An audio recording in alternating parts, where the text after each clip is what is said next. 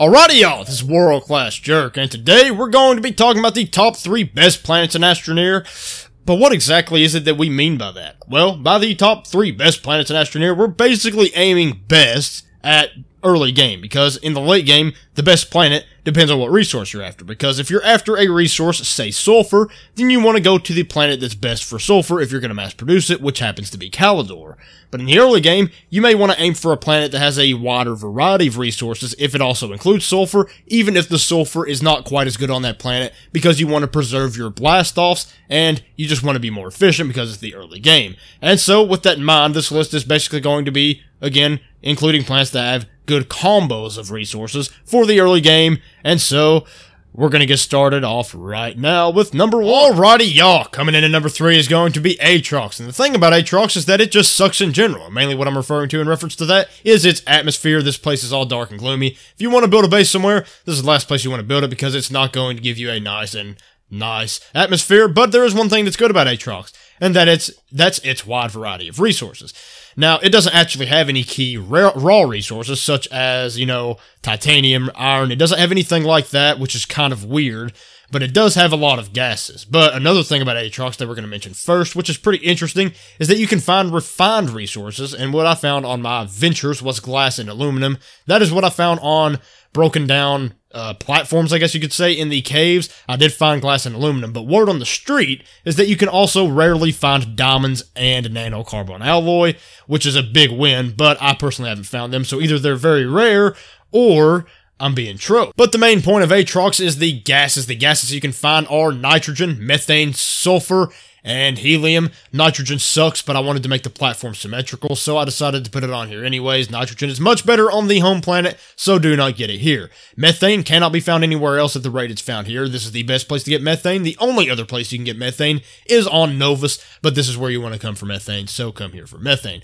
Sulfur can only be found here and on Calidor, and it is better on Calidor than here, but it's pretty good here still, so if you're already on Atrox, if you already have a base on Atrox, there's no sense in going to Calidor unless you are late game and you want to make things as efficient as possible. And helium, this is the special thing. This is really the key thing of Atrox. This is the reason you want to like Atrox the most. It is helium. This is the only place in the entire game where you can get helium. But it does suck. It's at a rate of 25 ppU, as it says in the atmospheric condenser here. 25 ppU, it can be 25, 50, 75, or 100 for gases. This is the lowest at 25 ppU, which sucks.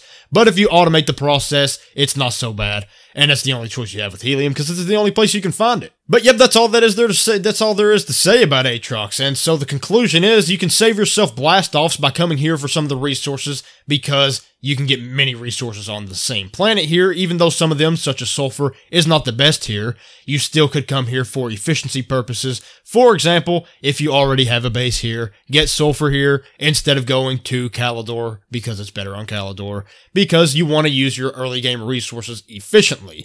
This is a good thing in the early game, having all things on one planet like this, because between the home planet and Atrox, you have almost every gas available to you, which is great, and that helps you to propel yourself into the late game.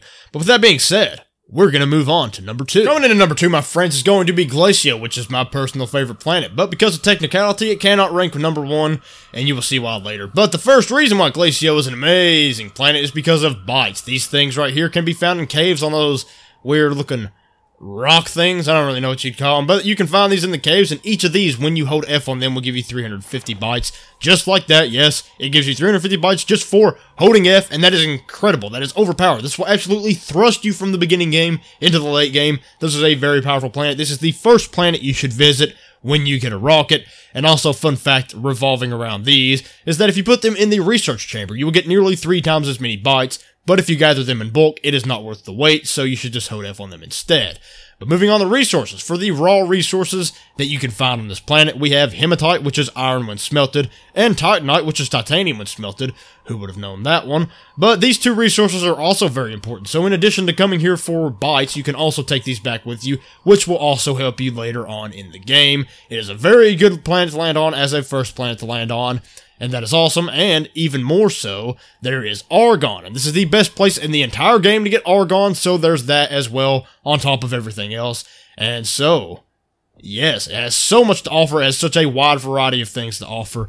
I mean, Aatrox has a wide variety of gases to offer, but this has a wide variety of things in general, even bites included. That's why I think it's better than Aatrox, especially since it's very, very key to use this planet to get from beginning game into late game because of how many bites you can get. But yeah, basically in conclusion, the bites that you can get here complements the fact that there are a lot of resources here as well, because you can use the bites to unlock stuff that you will need these resources for. And so all in one trip, you can do a lot of late game work just by using your first rocket to blast off and bringing these things back. It is an incredible experience, and the bites are extra easy to get because all you need is a line of tethers. You do not need a research chamber at all. Very, very powerful. And so with that being said, we're going to be moving on to number 1. Coming in at number 1 is going to be Silva, also known as the home planet, the planet you start on when you first spawn into the game. Now I know what you're thinking. We all already know that the resources here are important and that you need this planet to progress in the game, so it's stupid to put it on this list. But I don't care. Also, I kind of have to. It's the most versatile planet after all. It has so much of just a little bit of everything. Of course, it doesn't have everything, but it has a wide variety of things. It has a crap ton of stuff. These resources here now, obviously every planet has some of these, such as these two and this, and then you can get a lot of this in the soil centrifuge, but my point still stands that it's the easiest to get most of these resources here, and so I just have to include this planet because technically it is the best.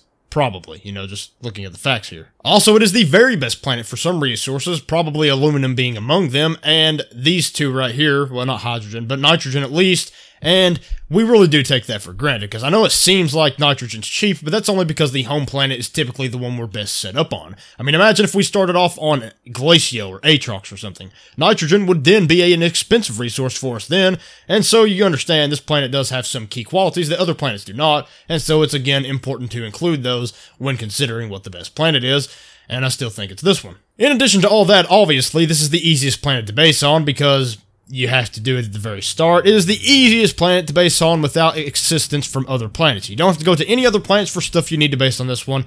Now, I know it's ridiculous to mention all this stuff because we all already know it, but I do have to go over the key points as to why it's the best planet, because it is. And so basically, yeah, that's it. It's easy to get all the home planet resources, and the resources that seem very cheap are only cheap because we're used to starting on this planet, and if we started on other planets, this planet would seem a lot more useful than we typically think it does.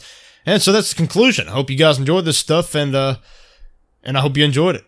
So yeah, have a nice day, because this is a kind of abrupt outro here, but I just wanted to make sure we all understand this is my outro, okay? And so, I mean, I feel like I gotta say something now, though. Like, maybe you should join my Discord, link in the description, and become a jerk today. Hit the subscribe button, tap the notification bell, like button as well. I'm forgetting something. Comments and suggestions. But yeah, have a nice day.